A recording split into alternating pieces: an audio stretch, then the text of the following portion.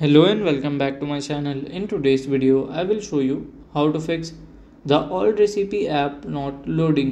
So let's get started. So to fix that, you have to follow this easy steps. So here you have to go, and as you can see here, Allrecipes app at here. Okay. So just press and hold it here. Click on this app info. Okay. And here at your app info, you have to scroll down. Click on the storage. Click on clear data. Just click on delete. Then you have to open the app again, and if it works then fine. If it doesn't work, then you have to probably check for an update, and hence you can see my app is working. That means it will fixed.